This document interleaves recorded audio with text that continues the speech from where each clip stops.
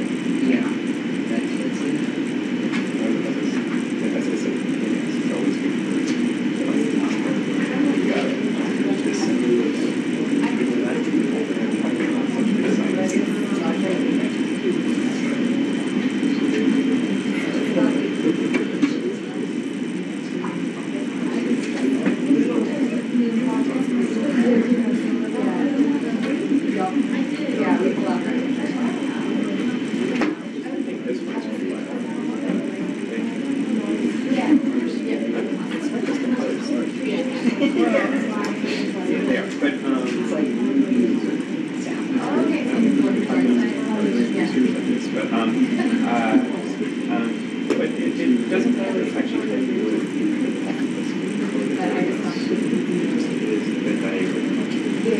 especially when you get more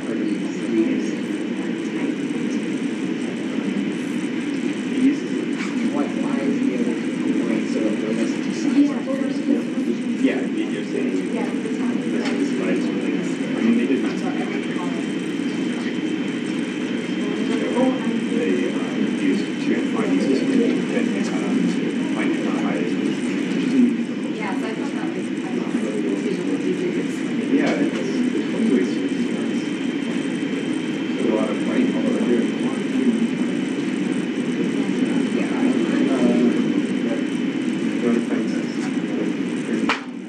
I guess the thing is, essentially, there's a couple of people there.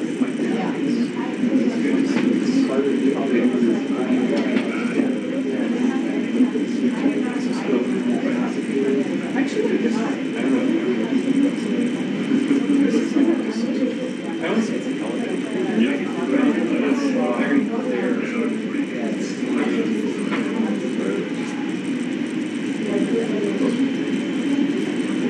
a good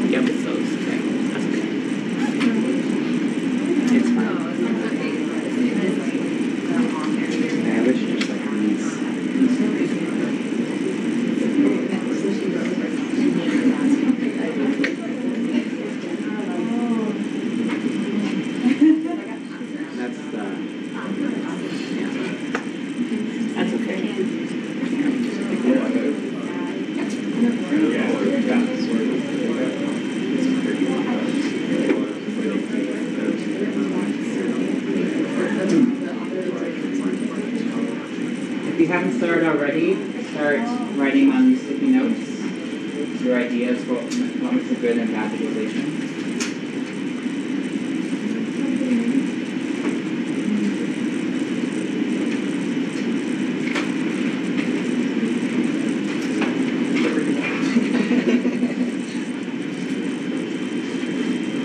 Maybe red is which one's good? Which one's bad? Good. Yellow's good. Pink is bad. Not the best color choices, but to do.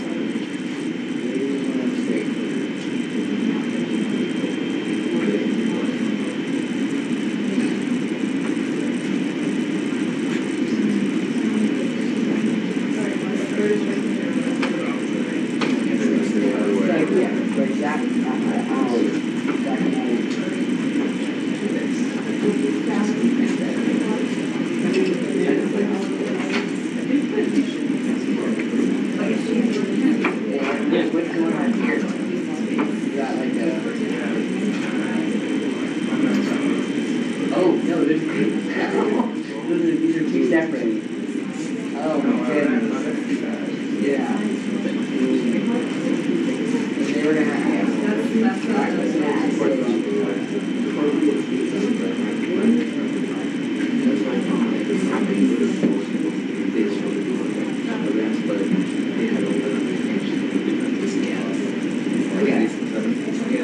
The worst part about this is these are all overlaid entirely, and then if you were to put it like this, you would just have to tilt it more towards us, and then get some degree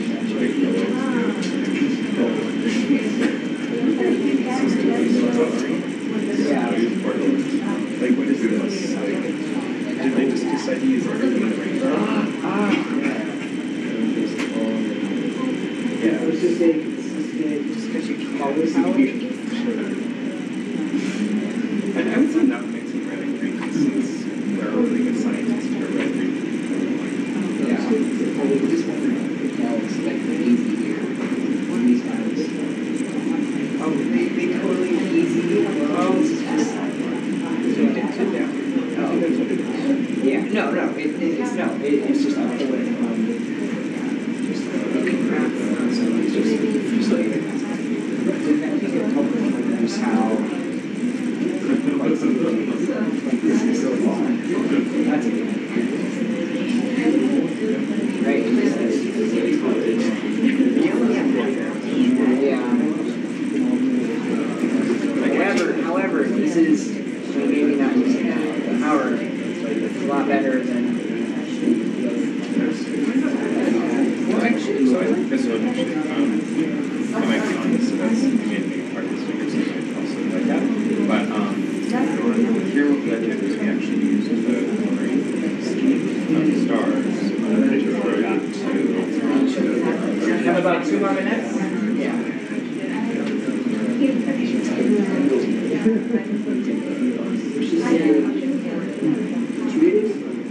Yeah, I think just people are going to look at it before they get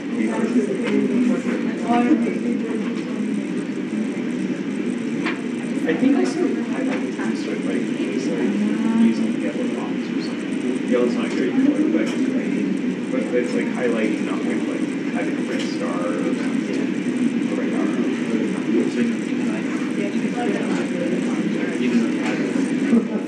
Yeah, like we do. Yeah, just This show us what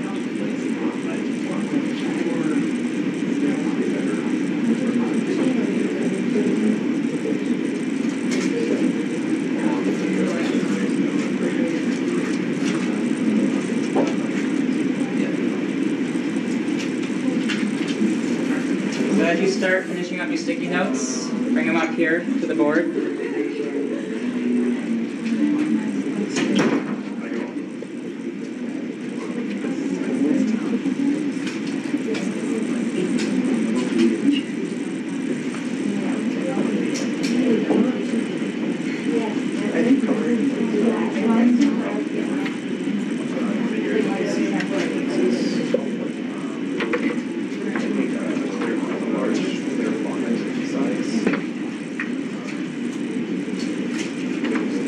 I have spacing, consistent color palette, inclusions like computer organization.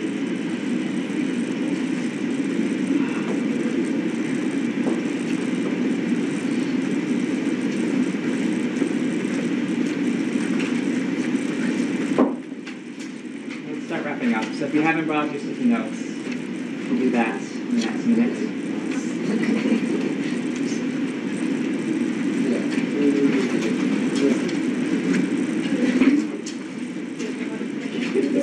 Kind of vague, but we tried to put it down. So.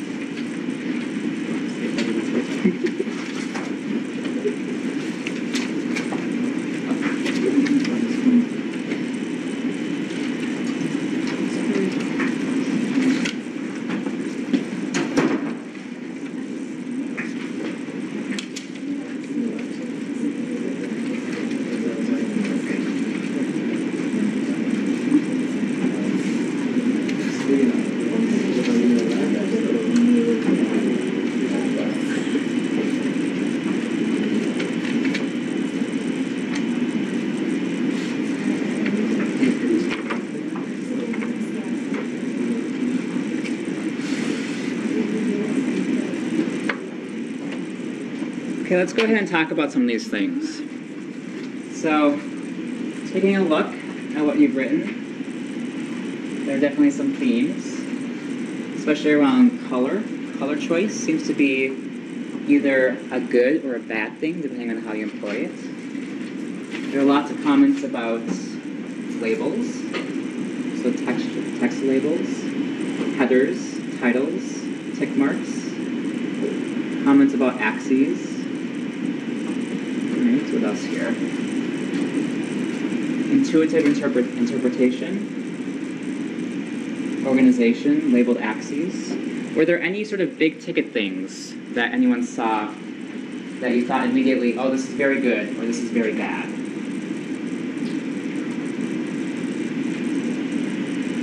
I mean, we looked at a mass spec that was annotated where the words were kind of on top of each other, and it's actually unreadable.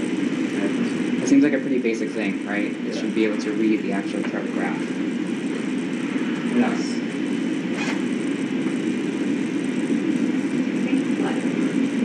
Litter out in general, just because you want to put so much data, so many things that just get so cluttered that you don't even know what they're in. To me, that's kind of the first thing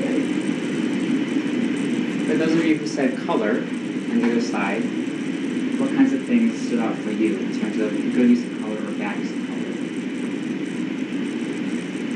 so it's a pet peeve of mine, but a lot of people use red and green right next to each other, and it's kind of not so nice for people who have that type of colorblind.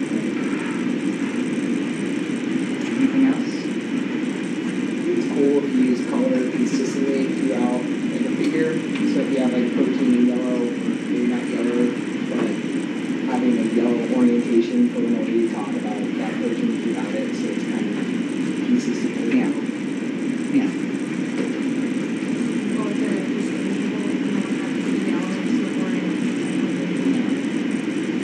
So all these things point to the fact that we have intuitions about what makes a good or legible visualization, right? And these seem like basic principles that everyone should be able to inherently follow, but it's not always the case that we find charts or graphs in the literature that are actually designed well. So we're going to spend the next hour or so, hour and a half, talking about some basic principles that we can use to make our visualizations more effective. And that means effective in terms of the ability of other people to interpret it. It means effective in terms of its communication. And it means effective in terms of legibility, right? You want a visualization to be impactful, but not just because it's beautiful, but also because it's actually useful. So we're going to talk about what that looks like across a few different basic design principles that we can employ. So we spend a lot of time thinking about data, right? Scientific data. And we spend a lot of time thinking about this because we often have to spend a lot of our energy communicating that data, right? And so this is where visualization comes in, right? If we were to think about all the different roles that visualization fills, it does that sort of communicative process for us, right? So we visualize data because it communicates information. That's sort of a baseline foundational thing it does, so that's important. We use visualization to point attention to things. So maybe we have a particular aspect of our data set that we want to highlight and make more readily apparent. But we also use visualization to tell a story. And fundamentally, this telling a story act is something that we're always doing, regardless of whether or not we are actively thinking about it. Whenever we create a visualization, we are creating some kind of story about a data set and communicating something about that story. So there are a few different basic kinds of stories that we can tell through visualization. And these stories apply to any kind of chart or graph you're making. This could include working with data in the humanities and the social sciences. It could include data working in the natural sciences, right? Whenever we're playing a chart or graph, we're telling something about that data set. So this is sort of a great collection of basic foundational stories that we can tell through visualization. And this is a good baseline for thinking about how we might craft a visualization, right? So if you're working with a data set and you want to communicate something specific about it, maybe it falls into one of these 5 things, right? So we often use visualization to show changes over time in a data set, or interesting factoids, sort of surprising things we might find within the data sets, or surprising connections between data points. And then personal experiences, so directly connecting a visualization or what the visualization communicates to the user's personal experience of that data set. And And then finally, revealing comparisons. So again, these are sort of the basic things that we are always doing in some capacity with any visualization. And it's helpful to recognize and be aware of these things because it can help us improve the effectiveness of our charts and graphs. So I want to talk about 4 primary areas of improvement that we can sort of always be aware of when we're creating charts and graphs. And these are all areas in which we can improve the effectiveness of our chart or graph. So the first thing we'll talk about is composition, so using hierarchy to improve layout and flow for visualization. After that, we'll talk about color, so careful color choice and what that looks like and sort of the implications of that in a variety of settings. Figure clarity, so the legibility of a visualization in terms of emphasizing visual and interpretive salience of particular elements in the figure. And then finally, we'll talk about dimensionality and thinking about what it means to work with and communicate multidimensional data, because we're always working with very multidimensional data. And there are simple ways that we can sort of improve the legibility and ease of interpreting those charts and graphs that we do create when we're working with high-dimensional data. So the things I'm going to talk about are sort of basic principles that are derived from the field of information design more generally, but applied specifically to the context of working with the kinds of things we might encounter in scientific visualization, working with natural sciences data. So a lot of these examples come from the Nature Points of View articles, which I think you all have been exposed to already in some capacity. So if you haven't, you can check this out down here. This is a wonderful collection of short articles about basic design principles, specifically in the context of the kinds of charts and graphs we usually make in the natural sciences and the biosciences. So for example, thinking about what composition and layout looks like for a poster that you might present at a conference, or thinking about what color choice means for making heat maps, right? So these kinds of basic things that we tend to encounter. So a lot of the examples, again, will come from this sort of collection of articles. So if you want to learn more about these things, I will refer you to those articles originally.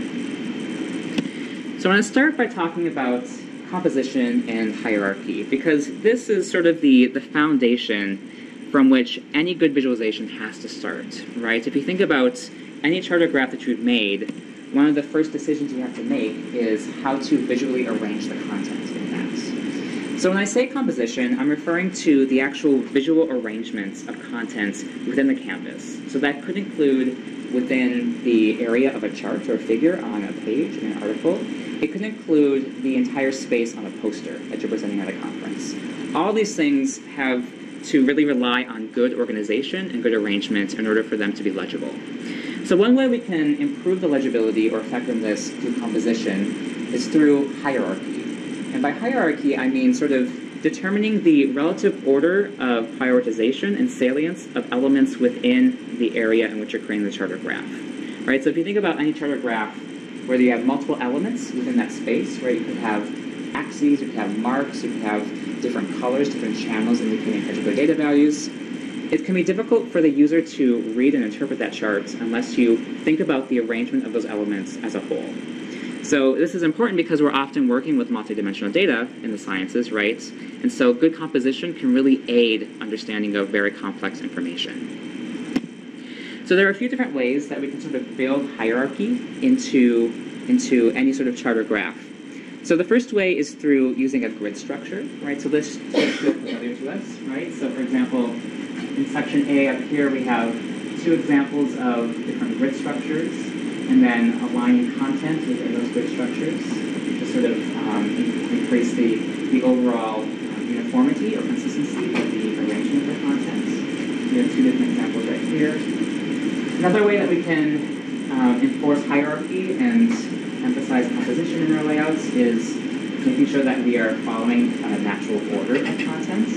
So if you think about any poster that you've ever looked at, right, we tend to read left to right, top to bottom.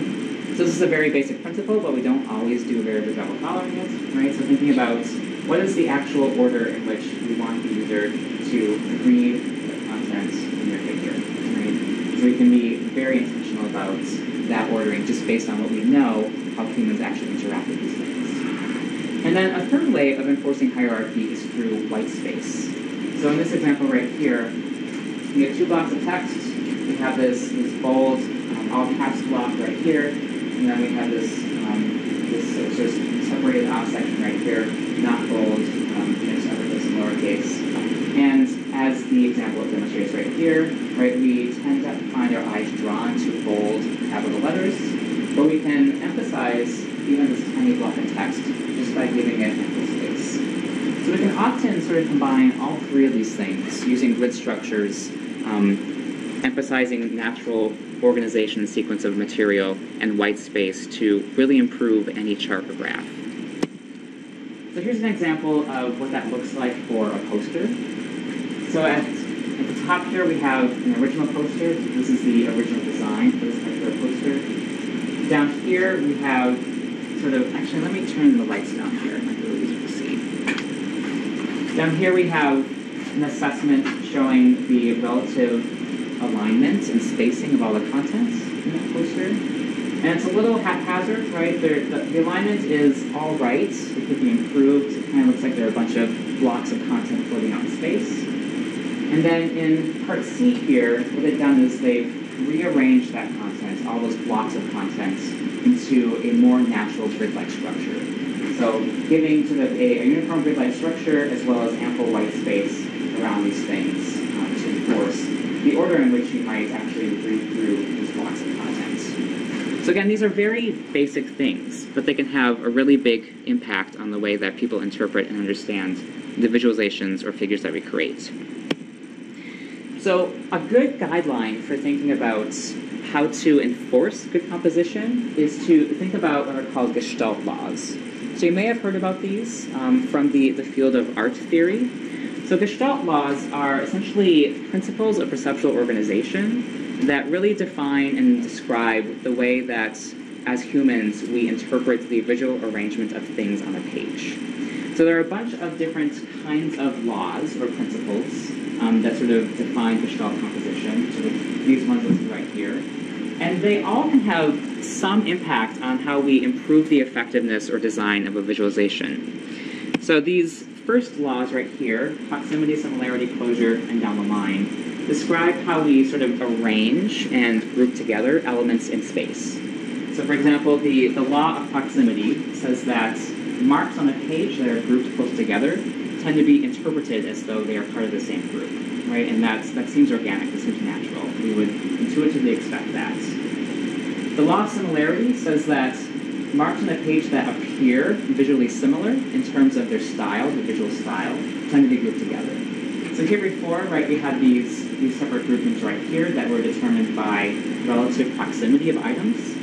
Here we have different groupings that are determined by visual style. So perhaps this first row would be grouped together, second row grouped together, third adding different color, fourth we have some texture, difference in size, and difference in geometry, right? So we have these different kinds of groupings that become intuitive just based on using these different kinds of visual styles. The law of closure says that interrupted geometries become closed in perception. So this is a classic optical illusion, right, where we have these separate individual geometries right here and the appearance of a triangle in the middle, even though the triangle isn't actually there. So this actually manifests in the way that we interpret charts and graphs. So for example, if you think about a line chart, a time series that has a break between it, we will naturally try and draw a line between those breaks, right? So this actually has implications for how we draw those kind of charts. Figure grounds.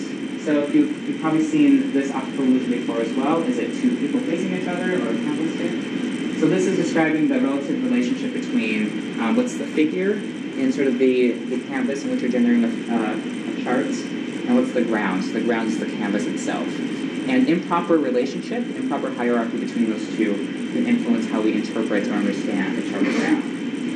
Continuity just says that things that are connected tend to be perceived as being grouped together, right? So even though these two lines intersect, they are two different visual styles, and so we interpret this as a single grouping and this as a single grouping. And then common fate just says that things that are moving in the same direction can be grouped together. So we see that here with these curving lines.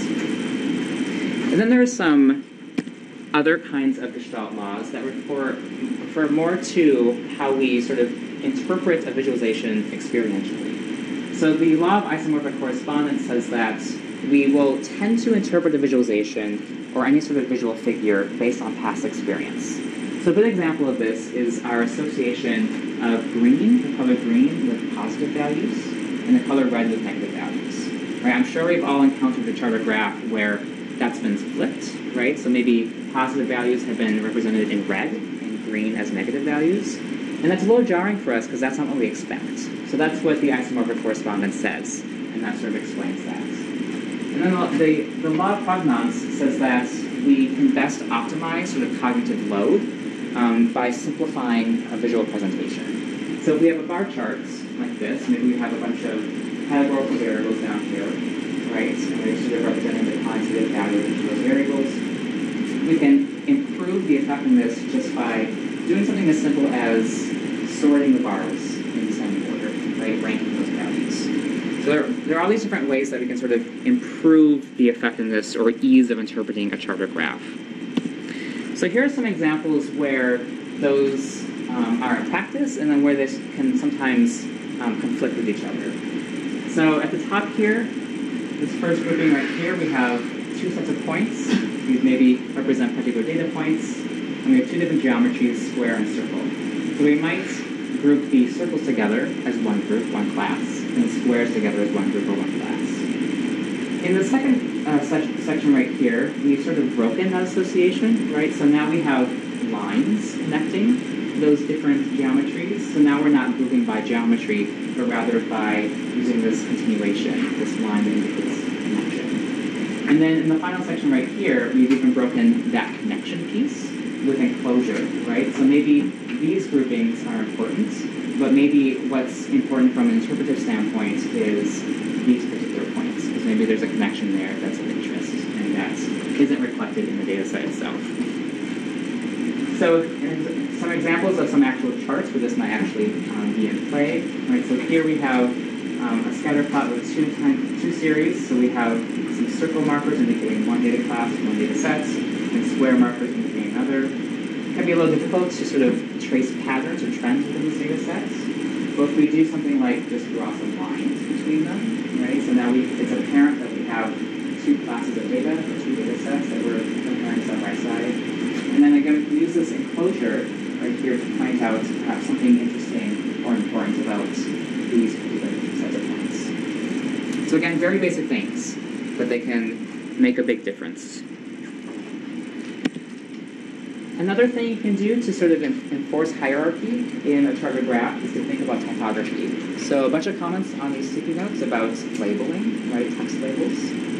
Those are important, right? They are present often in the charts and graphs that we typically use because scientific data is very text-heavy in terms of its verbose description. So we can do simple things to enforce hierarchy by using text labels of different size, different color, different weights to guide the user's eyes through a visualization. So for example, in this slide, right, we have a few different examples of that hierarchy being enforced. We have our header typography, which is in a larger font size, larger than the rest, and a slightly different color, although it's probably hard to see in this projector.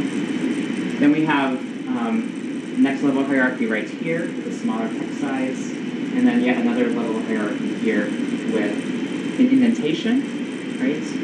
Alignment of this grouping, and then a change in font color. So we can use these kinds of hierarchical enforcements, including size, typeface, weight, color, orientation and direction, space and alignment, to improve the direction or order in which a user reads our charts or graphs. And again, these are things that we have intuitions about, right? We know when it seems pretty dumb that a particular visualization cannot seem to get the labels correct. Any questions about any of this regarding composition and hierarchy?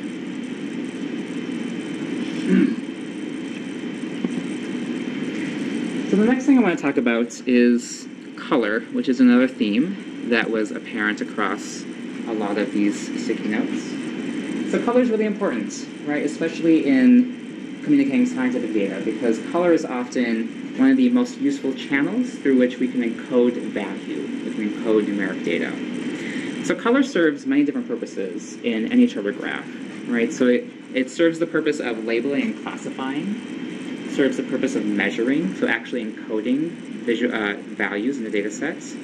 We use color to represent reality, and we also use color to decorate or enliven. So a good visualization keeps in mind all of these different roles and uses them effectively, and uses color palettes effectively to really amplify the extent to which these can be achieved. So to talk about color, we need to discuss a little bit about the theory behind how color works and how it's organized. So generally speaking, we tend to work within a space where we are most familiar with three components of color, right? So we can think about color lightness, so the relative darkness or relative quantity of light or white in a color. That's defined along this lightness axis. We have color hue, so this is the name of a color. We have the rainbow color palette right here, color spectrum. So hue would include things like red, blue, green, yellow, things like that. And then saturation, which indicates the level to which there is gray or black in the color, right? So if a color has 0% saturation, we don't have that hue anymore, right? We just sort of are at gray. And if a color has 100% saturation, that's where we get to sort of the basic red that we know, or the basic green, the basic blue. So these three different axes define the ways that we describe and notate colors. And this is important because we're often creating charts and graphs on computers, right? And computers create colors based on these different axes, but computers also create colors through an RGB model, right? So defining colors as mixtures of red, green, and blue. So this works great for computers, but it does not work well for humans, because humans don't see in RGB, right? So this has implications for how we interpret color palettes, because we don't interpret what would appear to be uniform color steps in a computer in the same way that humans are interpret that. So the idea of uniformity in a color palette relates to the extent to which each step, each gradual change in color in a particular color palette or color ramp is equally stepped, right? So any two comparisons of color differences should be exactly the same, no matter where you are along that palette. So this top example right here shows a uniform color palette. A monochromatic color palette will always be uniform, right? So any two compared points here, any steps, will represent an equal change in color. Compare and contrast that with the rainbow color palette, which is not a uniform color palette, right? It's not perceptually uniform. So what happens is, as we go from this blue to this red, right, we see these actual regions where it appears that the differences are not equally stepped, right? So for example, right around here, there's a sudden gradual change, a sudden gradation. And same thing right here, right? This sudden gradation that seems to imply some sort of step or a sudden change in the color palette. So again, this is really important because sometimes we choose color palettes in our visualizations without realizing that they're not uniform. And when things are not uniform, that can influence how we interpret a chart or a graph, especially when we're encoding things with color. So the task typically becomes how to choose a good color palette based on the constraints that are available at hand. And those constraints are often determined by the software that we're working with, or maybe with the medium that we're printing in, right? So in general, a good color palette should do 4 things. It should bring unity, identity, consistency, and hierarchy to a visualization, right? So this is really just to say that we should be consistent in how we use a color palette and be careful and mindful about the ways in which that color palette actually reflects changes in the data set itself. This is sometimes not as easy as it sounds. So to begin sort of this conversation of how we choose good color palettes that do these things, we have to start by talking about the different kinds of color palettes that we tend to work with, and when some of them are better used in other situations. So we tend to work with 3 different kinds of color palettes, right? So these should look familiar. So sequential color palettes represents a one-directional, a unidirectional change in value, right? So in this example, we have a green color ramp going from dark green to this light green. So the values that we might encode with this color ramp increase or decrease in the sequential order. We also tend to use diverging color ramps. So this is useful when encoding values that lie on either side or either pole of a middle section, a middle point. So for example, maybe this middle point right here represents a 0 value. Maybe the green colors represent a positive value, and the red colors indicate a negative value. So we often use divergent color palettes when creating heat maps, for example. And then finally, the third kind of color palette we tend to use is qualitative. So this is where we have qualitative categorical data, maybe ordinal, maybe nominal. We're primarily showing changes or differences in data classes using different color schemes. So knowing how to choose a good color palette means knowing what kind of color palette, sequential, divergent, or qualitative, to use based on the kind of situation. And so this sort of interpretive layer is often our responsibility, because when we're creating a chart or graph with particular software, we are responsible for determining whether or not the default color palette that the software gives us is actually appropriate, right? So I'm sure we've all had lots of examples where we've made charts in R or Excel or even Tableau, if you use Tableau, where the default color palette just does not make any sense, right? And that's because the software is doing its best to apply a good color palette based on general principles, based on the kind of data you're working with, but it's not always good at sort of interpreting that from a human perspective. And again, we're all doing this interpretive process from a human perspective. So it's up to us to really take the initiative in choosing appropriate color schemes. And that means not reflexively just accepting the color palette that's given us on command. So there are some basic things we can do to choose a good color palette. So the first thing we can do is to use colors that are easy to distinguish, right? And this is something that I think one of you mentioned, and it was mentioned in some of these post-it notes. So if we're going to use color, we should be able to tell the difference between them, right? That seems like a pretty basic thing. But that doesn't always happen in charts and graphs. So here's an example of two color palettes where that's sort of in tension. So this top one right here is a color ramp from green to yellow, encoding 4 different color values, 4 different data values, perhaps. And it's pretty easy to tell the difference between this color and this color and any combination, any pair of colors. If we take the exact same color palette in the top and interpolate it to 10 colors, right, it becomes much more difficult to tell the difference between these sort of internal comparisons right here, right? You might be able to do comparisons on either end of the spectrum, but in the middle here, it's next to impossible to tell what those differences are. So using colors that are easy to distinguish can be enforced by just simply reducing the number of colors that you're using, right? So typically using 4 to 6 different colors maximum is ideal. You really don't want to use more than 12 ever, because at that point, the cognitive load associated with trying to interpret differences becomes so high that you can't actually get anything useful out of it. So often in the sciences, it's difficult to only use 4 to 6 colors, right? Because we're working with very multidimensional data or lots of data classes. So if possible, if you have to use like 12 different colors, try to find ways to transform your data sets to group things together, right? Because once you group things and classify things into larger clusters, then you can use fewer colors and improve the extent to which those colors can be easily interpreted. So using colors that are easy to distinguish is a pretty basic thing we can do to improve a color palette. Another thing that we can do is to use colors that are accessible. And I mean this both from the perspective of people who have color blindness or color sensitivities and people who don't have any color correction issues. So even as human beings with no color deficiencies whatsoever, we can have difficulty interpreting specific kinds of color palettes. So when it comes to color blindness, right, I'm sure we've all seen situations like this where we have a selected color palette right here, and looks great to anyone without any color blindness or other color deficiencies. And then you have someone who does have color blindness try and read that, and you wash out, right, so many of these differences of data classes, right? So here before, where we were able to sort of distinguish these different data classes and subclasses, here it becomes much more difficult to do that because everything just sort of looks kind of yellowish greenish. And then in monochrome, you lose all of that completely, so you cannot make any comparisons whatsoever. Right? Here's another example, a good example and a bad example of color colorblind friendly palettes. So this top one right here is an example of an original color palette. So the top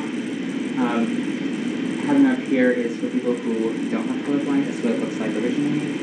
The bottom panel right here shows what it looks like to those who do have color blindness. So again, if you're using something like this to represent a divergent color palette, maybe divergent color numerical values, right? Someone with color blindness is not going to be able to interpret that, right? Because it looks exactly the same on either end of these other poles. Here's an example of a better color palette that accounts for that.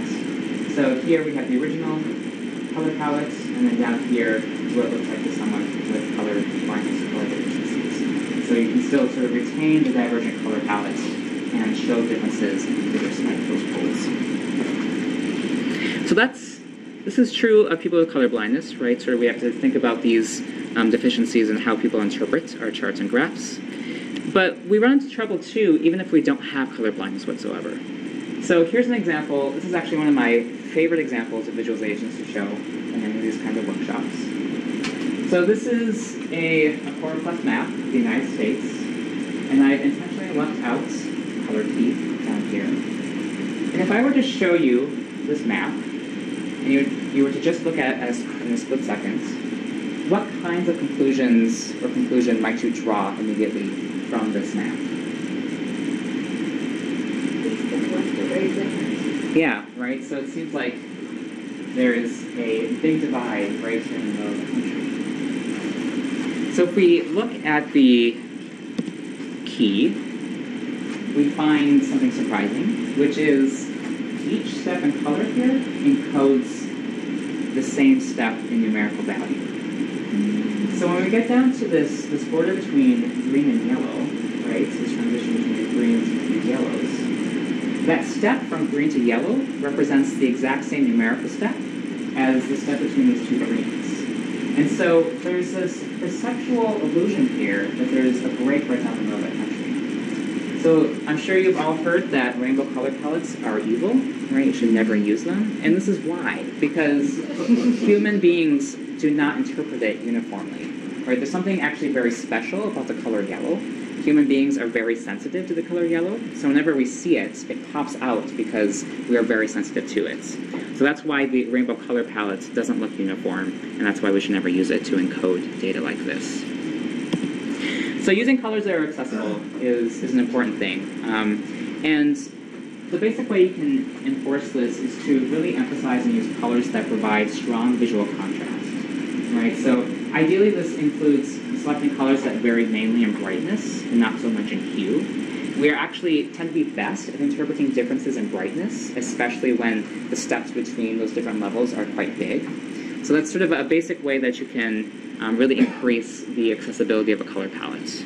And then ultimately, when appropriate, don't use colors at all, right? If you can find a way to encode a data set or a numerical value in a way that doesn't include color, that's maybe best, because you don't always have control over how someone might be trying to read that particular chart or graph. If they have color blindness, or maybe they have to print it out in black and white, right? And then if you encoding things in color, then you lose those numeric encodings altogether. You can also make a good color palette by choosing colors that are semantically relevant. So this can mean a variety of things. This can include, for example, thinking about the isomorphic correspondence idea that we talked about earlier, right? So using colors that match what we expect them to represent. So for example, green colors representing positive values and red colors representing negative values. But this also means using colors that are semantically relevant in the sense that they match the nature of your data, right? So if you're working with qualitative data, then you should really use color schemes that only show contrast between classes and not order of magnitude. So this is actually a big thing, a big problem that I see people do, a big error people make often. If I were to show you, for example, these color palettes right here. So this is a qualitative color palette, a few different versions of that. So we have different hues, right, representing different classes, perhaps, of data. But each hue has multiple levels of magnitude, levels of saturation, right? So we have 2 blues here, 2 oranges, 2 greens, 2 reds. Here we have 4 purples, 4 greenish yellows, down here 4 blues, 4 oranges, right?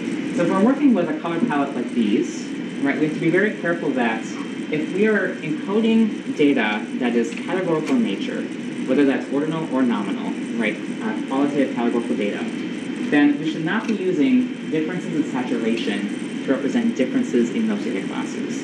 Because when we see colors grouped like this together in a charted graph, we will want to group them together. We will want to order these things according to the relative saturation or lightness of those colors, right?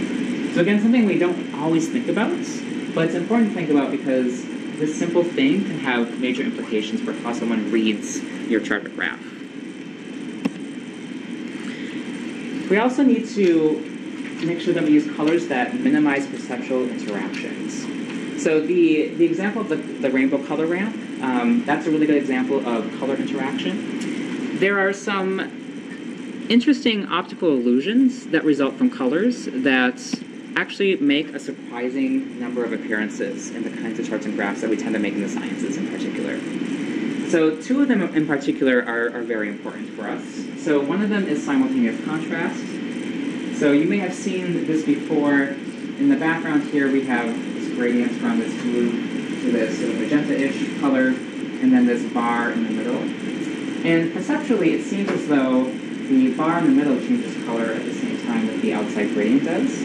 But the reality is that this bar is the same color all the way through, right? So this background gradient is sort of enforcing this perceptual interaction that makes us think that the inside is changing color along with it. Down here we have a similar situation where this inner gray square might appear lighter or darker depending on the outsiding hue, the outsiding lightness and saturation of the color around it. And then contrast of hue is sort of a similar effect. Except now we're looking at size differences enforced by relative contrast of actual colors. So this inner square right here can appear larger or smaller depending on the hue and the lightness of that square in contrast with the color that surrounds it. So these are actually pretty important in things like heat maps. We use heat maps often, right? And we may not always be aware that these things occur in the heat maps that we create. So here's an example of a heat map that has a bad color map, right? A bad color palette. So what's bad about this heat map? Yeah.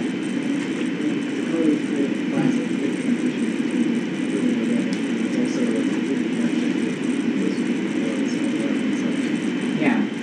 So it's not uniform. It's not perceptually uniform. It's not even quantitatively uniform, right? So there seems to be this major boundary right here where there's some shift in values.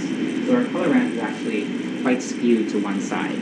And the result of that is that we overemphasize a lot of these brighter orange points, right?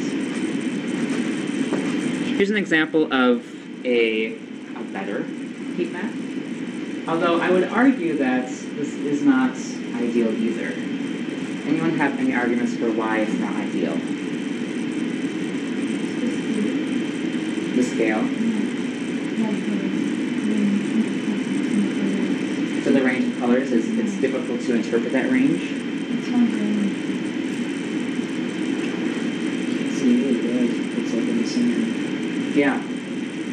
So contrast this with something like this. So essentially all we've done is change the middle point of that color ramp in this heat map, which is black here, to white here. So what do you think? So sometimes we make heat maps that look like either one of these, right? Sometimes we have white as that middle point, sometimes we have black as that middle point. Can you think of any situations where you might want to use white or black as a contrasting color? Yeah.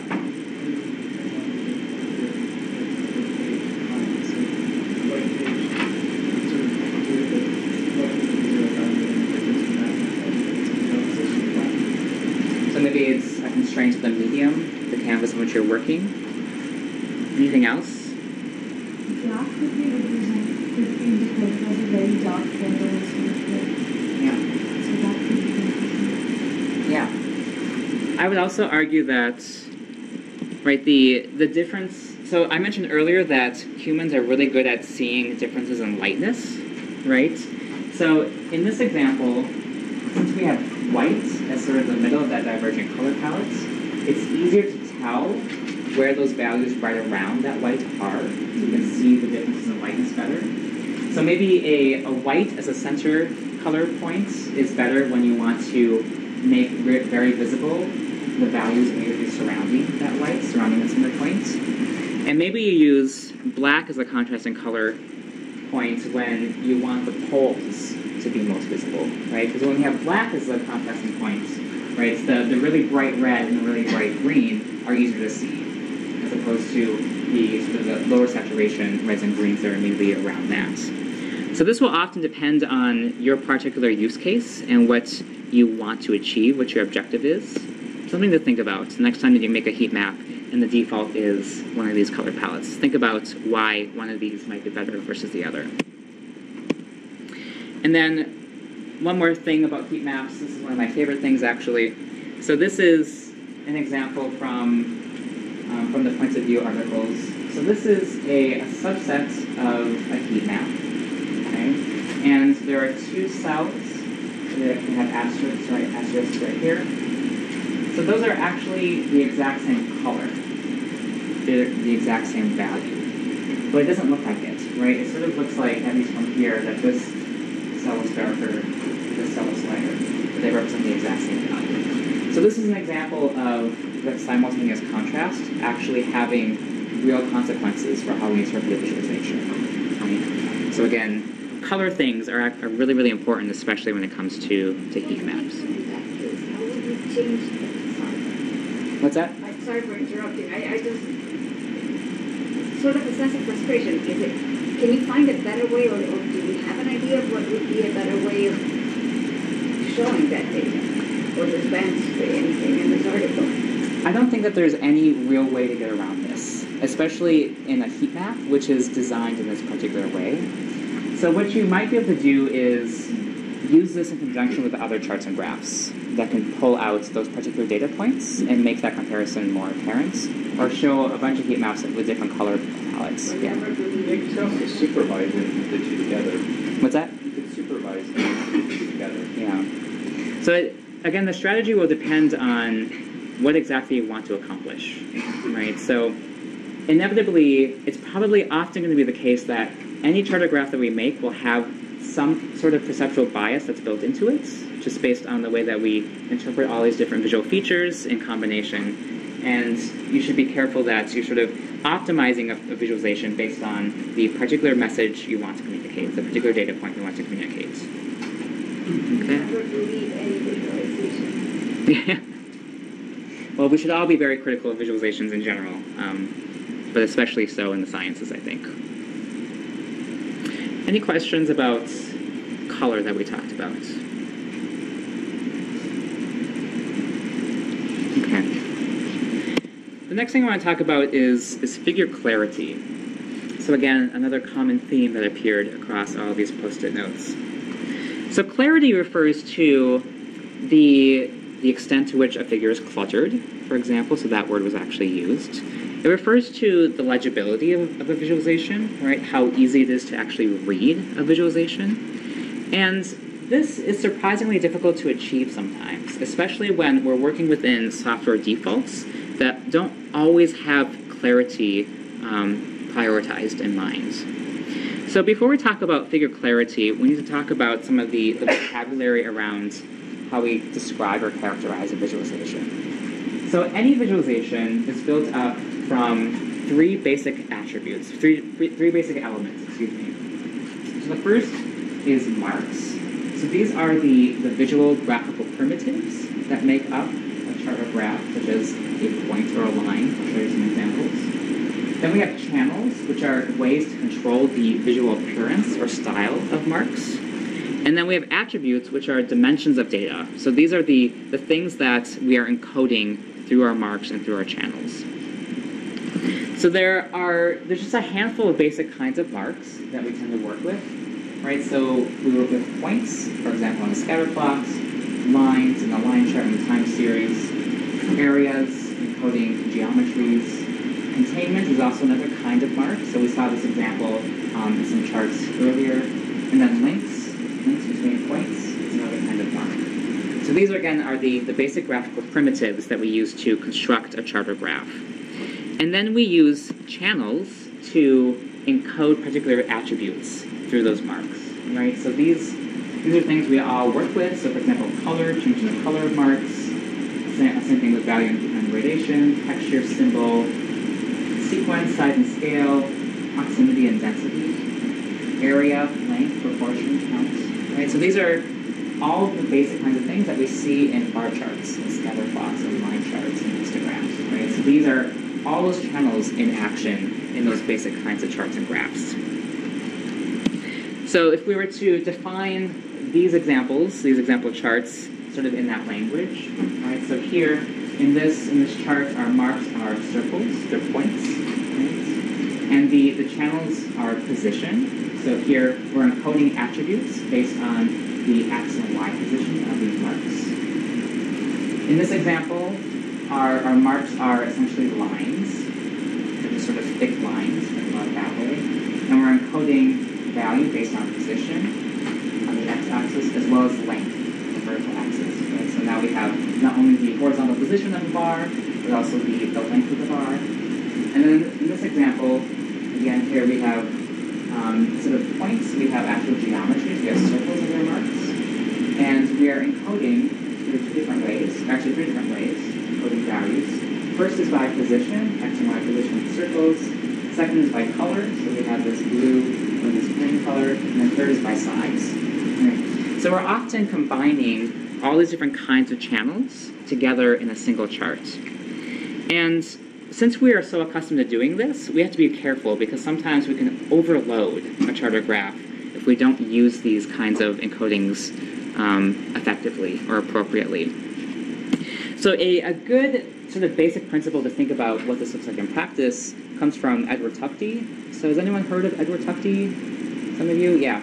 So Edward Tufte is a very important person in the field of information design and visualization. He's written a bunch of books that are sort of foundational to the field, including Visual Display of Quantitative Information, classic in the field if you're interested. And Tufte talks about sort of his guidelines on graphical integrity, like what a graph or chart should be doing when it's representing or communicating a data set. And one of those guidelines, and the most important, is above all else, show the data. So when we're creating a charter graph, what we want to be doing is actually communicating the data. That's what the charter graph is there for. And in order to do that effectively, we have to think about the extent to which we're using all the marks and channels available to us effectively. So he defines this thing called the data ink ratio, which is essentially the amount of ink in the charter graph used to communicate data or encode data, actual data values, divided by the total ink used to print the graphic. So this is sort of his approximation of saying how faithful is a charter graph to communicating the data, faithful to that task of communicating data. Because if it has a lot of extra adornments, extra decorations around it, then it's not really fulfilling that responsibility. So here's an example of something with very low data ink ratio. Right, this is sort of ridiculous. Right, so here's an infographic showing statistics about fantasy sports players, and I guess the data that's being encoded here is really only shown by these values, these printed values, and the relative size of these triangles. Although it's not actually a good encoding whatsoever. There's all this extra ink around it, right? There's all these extra decorations, all these extra labels that don't really contribute anything useful whatsoever to this particular visualization. So Tufte would say this has a very low data ink ratio. Now, contrast that with something that has a very high data ink ratio, like this. Right, so here we have, I think these are, I'm not sure what these are. These might be cars or something. But it's a lot of data, right? So we have so much stuff encoded here that even though all the ink used to print this graphic represents data, it's impossible to read because it's so complex. So the point here is that we can use the data ink ratio as sort of a good guideline for thinking about how to improve a visualization, but it's not all the be-all, end-all of what makes a good charter graph, right? It doesn't do, it's incomplete in explaining what makes an effective visualization. So typically, when we are thinking about how to improve the relative data ink ratio of a charter graph, what we're really doing is thinking about how do we fight against the software defaults that are given to us. So again, this is a theme that we're coming back to over and over again, sort of working with and against the software that thinks it knows what's best for a charter graph. So we often need to really critically assess a charter graph, like the basic charter graph that the software gives us, in order to figure out how to improve it. So I have some examples from R, from ggplot specifically, of where this might work in practice. So here's an example of a bar chart, a basic bar chart. Right? And this is sort of without any extra directions given. Software telling us how to improve the visual appearance. And there are a few different things that are sort of wrong with this, right? So we have labels that are overlapping, and we can't really read these, but they're pretty basic, important thing. And then we also have sort of these unnecessary extra grid lines that aren't really serving any purpose. So there's these white grid lines, and we have this gray background. So again, those aren't really necessary, and we can sort of remove those from our charts and make them easier to read. Can I push back on that? Yeah. The grid lines, don't they tell you that you're approximately at 20 or approximately at 48? So you could do that for the horizontal grid lines. I'm not sure that the vertical grid lines do anything to really aid interpretation of the charts. Yeah.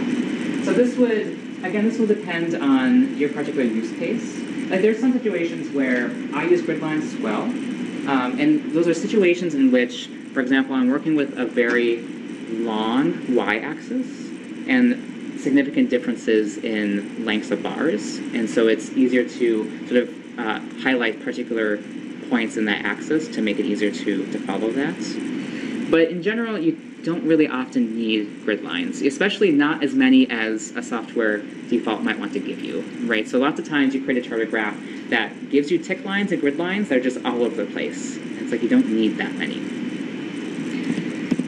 Here's another example looking at the same kinds of things with a scatter plot.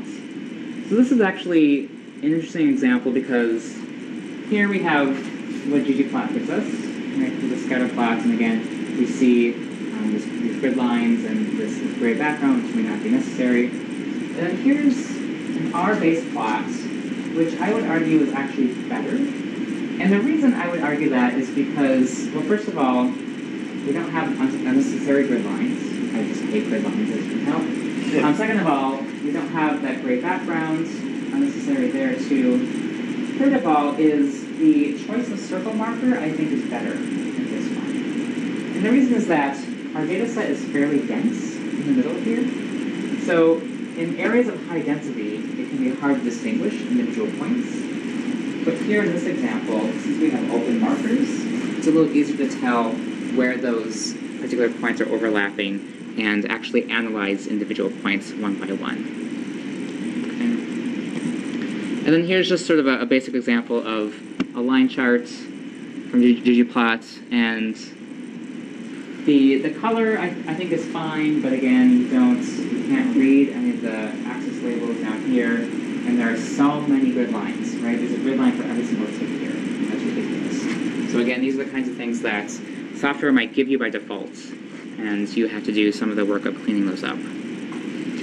So there are some basic ways that we can simplify a charter graph to increase its clarity, right? So we can, at the basic level, reduce the number of elements, right? Fewer elements in a charter graph means easier to read, easier to interpret. You can also use Gestalt principles, so all those principles of perceptual organization, like similarity, proximity, to improve the extent to which we can accurately interpret a complex charter graph. And then the third thing is to really use strong visual encodings. So this is actually something that we often have the most control over, this idea of using strong contrasting encodings.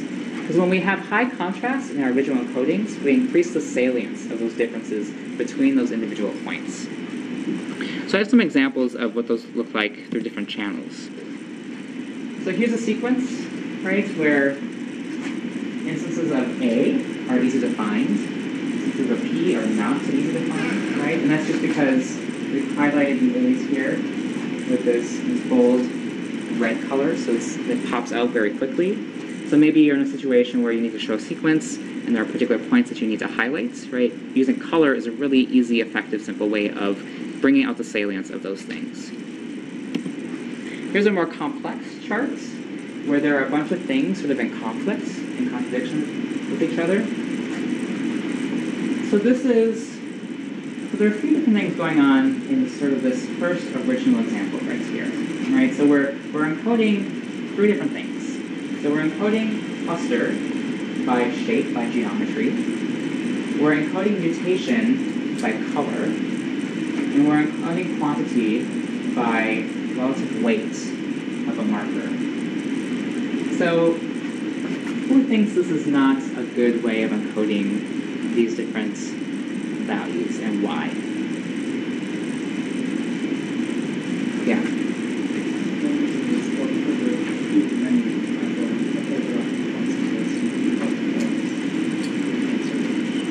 Yeah, so it's hard to distinguish those weight differences, especially when points are close to each other. What about what channel do you see first? Is it color? Because that's what I see first.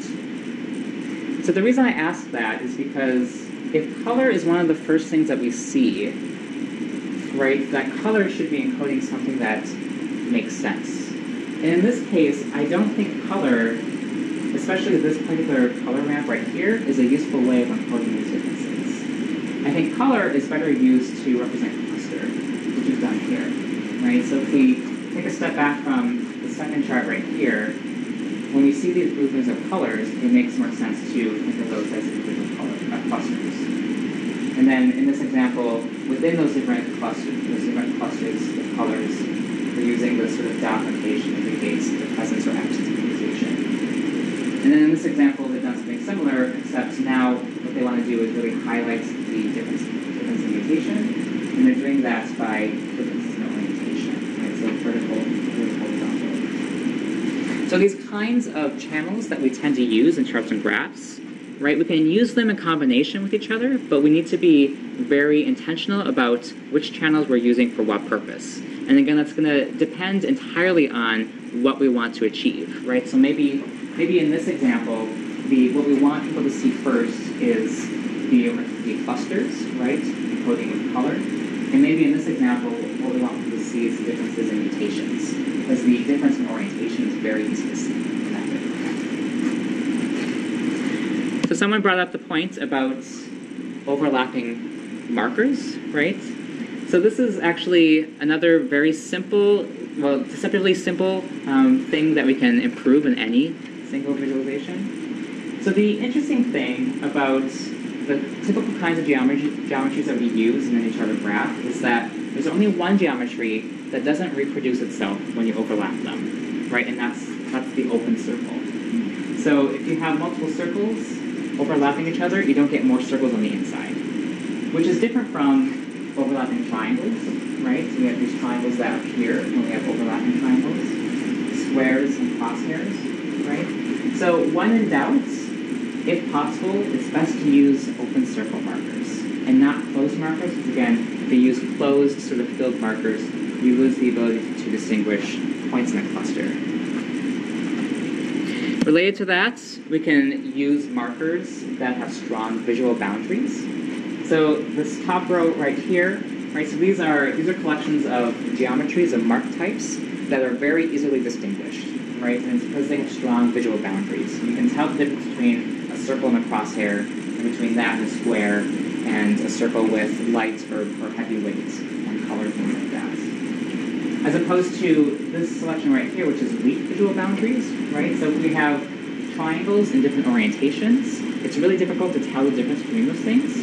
Right? So if we have triangles in one direction versus triangles in another direction, up or down, and we have all those overlapping on each other, we're not going to be able to tell the difference between them, right? And the same thing is true with things like diamonds and squares, pentagons, things like that. So we can sort of combine these different kinds of markers with different degrees of visual boundaries in these examples down here. Right? So sort of this combination of of marks with very strong visual boundaries. Here we're using color, again, to encode strong boundaries. Here we're using the same kind of geometry, but now weights and sort of internal markers. And then we can even use textured markers for very dense data. So when we're using these kinds of collections of markers, and we're thinking about collections that have strong visual boundaries, we have to be careful because sometimes we can use them without actually encoding natural hierarchies in the data, right?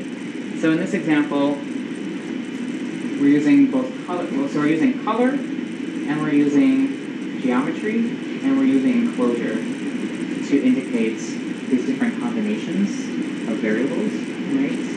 And the color choice here isn't really intuitive, right? It's sort of questionable why that's an effective use of that particular encoding. And then in B and C here, we have alternative options to encoding the exact same data sets using markers that have strong visual boundaries and that actually encode natural hierarchies in the data sets. And so things that we can think about as we're creating charts and graphs that involve very high dimensional data sets. Text labels, right? So another easy thing we can improve to increase the clarity of any figure. So something as simple as improving label placements can go a long way in your chart or graph, right? So in this example, it's unclear or ambiguous what labels correspond with which points. We improve that here with some spacing and uniform arrangements of those particular labels. And then if we're working with things like figures, where we have lots of labels to indicate particular regions in a figure, right? We can do something as simple as align all the labels that we do use to the same reference points. So in this top one right here, right, we have all these different labels with lines, call-out lines in different directions, and sort of aligned at different places along the figure. And then the second one right here, we've improved that by making uniform the alignment of these labels on the left-hand side here. On the right-hand side, we do the same thing. We use blue line representing that point of alignment, and then using only horizontal lines to sort of help clean up the overall arrangement and organization of the figure. Any questions about this?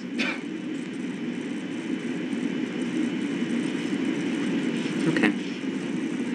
So we've talked about composition, hierarchy, we've talked about color, we've talked about clarity, and the last thing I want to talk about is working with multidimensional data. So thinking about the dimensionality that we're expressing in a chart or graph and making sure that we are expressing that appropriately or in a way that really aids communication and interpretation. So we are often working with multiple dimensions of data simultaneously, right? And when we work with multiple dimensions, the complexity of any figure naturally increases. So we can think about sort of this progression through these series of panels right here, where maybe in this particular visualization, right, we have one dimension that we're encoding in horizontal position. In the second one right here, now we're up to sort of a scatter plot where we're representing 2 dimensions, horizontal and vertical position. Now we're at 3 dimensions, we're adding on color on top of that. 4 dimensions, we have color and size. And then 5 dimensions, right, we have color, size, and marker type. Right? So we can see how this can get very complex very, very quickly. And we see this kind of situation quite often in the charts and graphs that we make.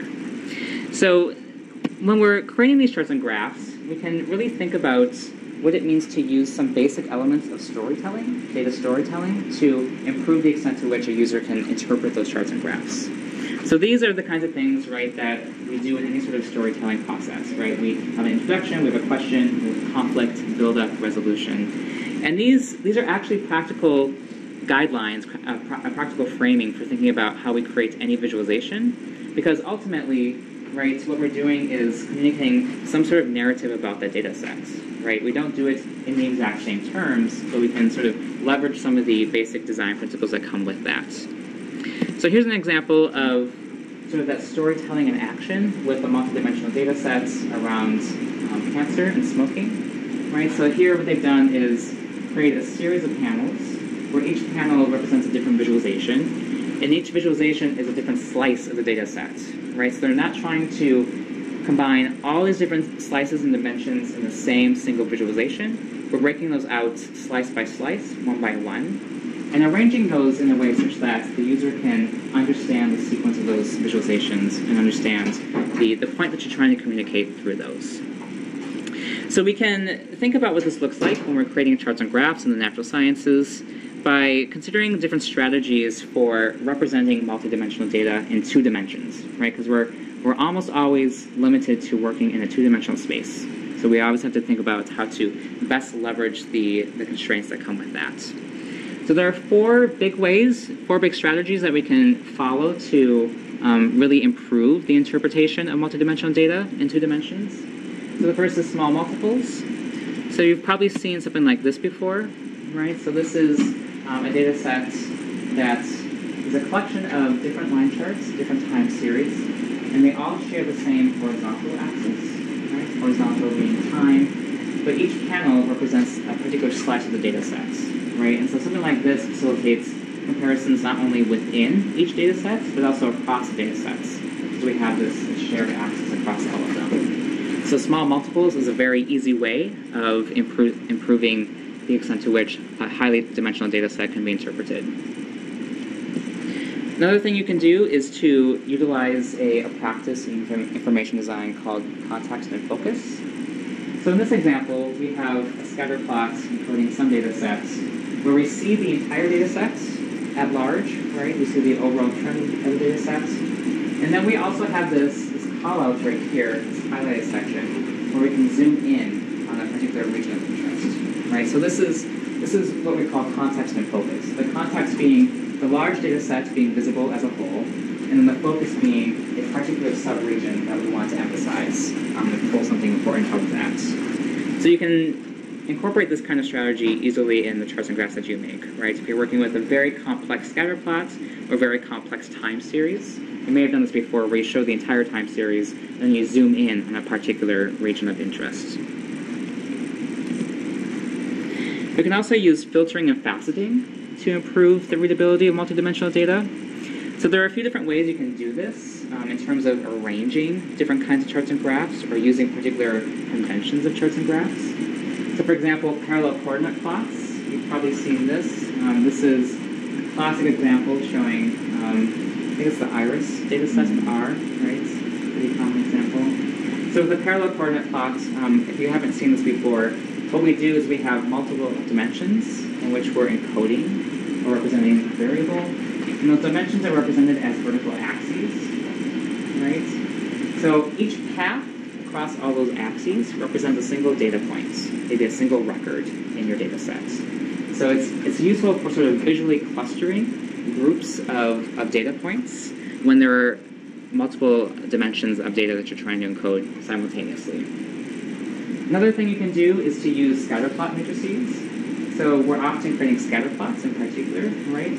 So when we're trying to show all the different combinations of variables across multiple scatter plots, instead of showing them one by one, we can create a simple matrix, right? So we can do all those cross comparisons quite easily. So in this scatter plot right here, we're comparing sepal length versus sepal width. Here we have sepal width versus petal length. Here we have sepal width versus petal width, right? So it's sort of this easy, effective way of visually arranging multiple scatter plots in a matrix to make, again, those comparisons within a data set as well as across data sets much more apparent. Sort of a sister approach to this is using trellis displays.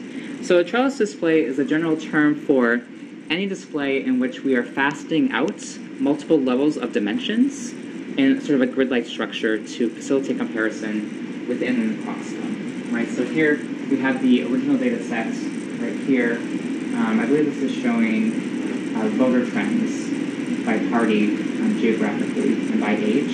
So the original data set right here, and then in this trellis display right here, we have broken out by party affiliation, by gender identity, by region, and by age. So we're using sort of this trellis layout to improve the ability to do all those kinds of comparisons simultaneously within and across different categories. And then another thing we can do is use multi-form encoding. right? So this is just a fancy way of saying represent the same data sets in multiple ways, in multiple visual styles. And this is useful because often different visual styles will facilitate different kinds of analysis, right? So if we have a scatter plot that looks like this, or any kind of data set that looks like this, using circle markers, here we connect them by lines, and that might show a trend, a temporal trend in the data sets. And then here we encode the exact same data sets using bars. And the difference here is that while we might be comparing trends in this encoding right here, here it's easy to do comparison of actual value, right? We can compare the length of the bars. So multi-form encoding really just means thinking about what kind of comparison or analysis you want to achieve, and then choosing the best kind of encoding to achieve that. And then we can also use multi-form encoding as a way of thinking about aggregation in data sets. So again, often working with high-dimensional data, we want to sort of collapse our data sets into aggregates and make that more digestible for our readers and easier to interpret. So here's an example that looks like a variety of encodings through aggregation. So here we have the original data sets, this collection of numbers. In the panel B here, we are binning those data points in these bins right here, and encoding those bins by circle size. Here we're doing another kind of binning, sort of a histogram-like style, right, along the number line. And then in this final version right here, we're taking that exact same binning from C or maybe from B, and then encoding that into bar charts. And then maybe adding in a reference line and an asterisk for significance. Right? So again, the exact same data sets all the way through, the different kinds of visual encodings to enable different kinds of comparisons or analyses. So these, again, are just very basic things that we encounter often in charts and graphs, but they have big consequences for how we interpret these things, right? So composition, color, clarity, and dimensionality, these are things that, again, our software will think they know the best what's for us, but it's up to us to sort of add that human layer of interpretation and design critique to really improve those charts and graphs that are given to us. Any questions about any of the things that I talked about in these past slides? Yeah. Are there any good practices about the fonts to use for like graphics? Like Say that again, sorry? font? Are there good practices about the fonts to use for graphics? Because I know that Times New Roman shouldn't, like, people prefer Arial, Calibri, and Times New Roman. So generally speaking, if you don't know what you're doing, you should be using one font, Yeah. okay?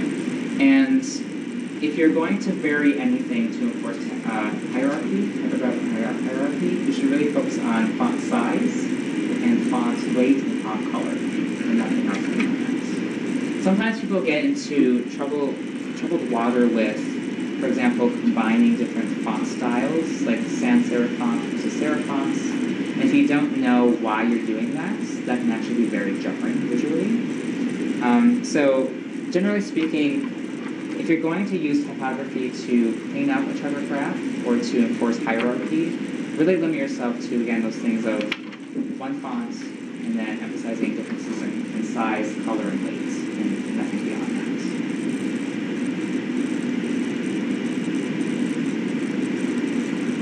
Anything else? Okay.